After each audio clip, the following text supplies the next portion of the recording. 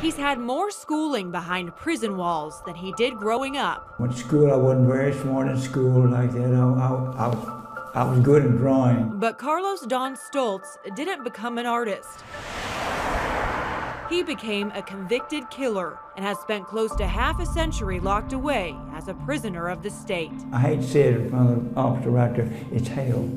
It's really hell. Some people think you should go to hell. That's what they want, I know it. Now one of the oldest serving inmates in Texas, Stoltz escaped the death penalty in 1972 and is serving 2 life sentences for the brutal murders of 11-year-old Karen Kubat in Grand Prairie and 17-year-old Kathy Jones in Mejia. Nobody believes me.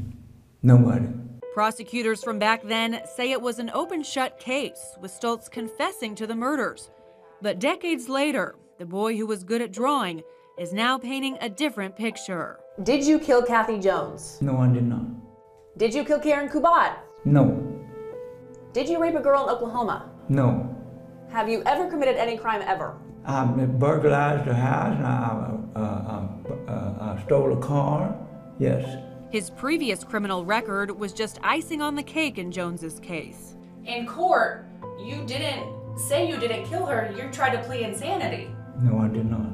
I didn't say nothing at all. They did. Stoltz claims he was manipulated and wasn't the one who stabbed and raped the high school baton twirler in her home on her lunch break, despite a mountain of evidence. But you confessed. You took them to the knife. They found your bloody clothes. I did not. You didn't confess to the No, polygrapher. ma'am, I did not. You didn't take him to show you where the knife was. No, ma'am, I did not. I wouldn't be doing that if I was blind. Stoltz is showing me a ministry license. The convict claims to have found God, and while his records are confidential, he says he's pursuing a master's degree in Christian studies. You understand that men of God confess. They repent. Yes, They own up to what they did. Yes, ma'am. Do you think that's ironic? When I told God I did not murder nobody, I did not murder nobody at all. I told him, you know everything I've ever did in my lifetime. And I'll tell you. He says that's what he'd do if he ever got out, preach and tell the word of God. I want to go to the ministry where I want to really go to. They've already got me scheduled to be there with them and everything like that, but it seems that these people don't want to let me go. They want to keep me on my life.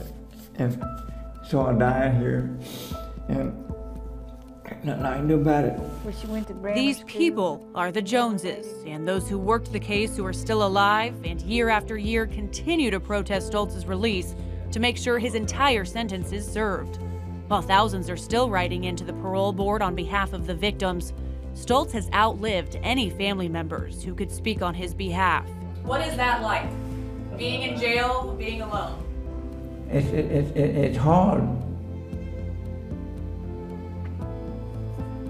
It's hard being alone and harass me all the time. And they call me all kinds of...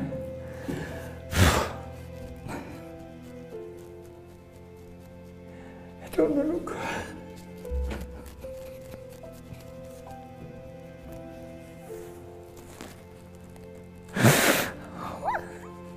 Depending on if you talk to Stoltz or the state, this is somewhere between the 26th and 30th time Stoltz has been up for parole. In all that time, not once has he tried reaching out to the family of the girl he says he never knew and never hurt, and still isn't apologizing or accepting responsibility for their loss. If they was here right now, I'd tell them that I did not kill your daughter. That's for sure. And I put my hand on the Bible on that. I'm not that type of person to be killed somebody that's defenseless, as you would say, and come out here and say, oh, look what I did. That's not a man. Some people wouldn't say you're a man. They'd say you're a monster. They can say anything they want to say.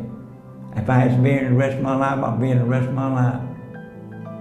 But when the time comes, and I gotta get out of here, and I go up there, then they're gonna pay the price. no one has paid a bigger price than the Joneses. Kathy's mother, Florence, says she has not forgiven Stoltz and thinks if she ever saw him, she'd, quote, claw him to pieces. Reporting in Beaumont, Rissa Shaw, KWTX News 10.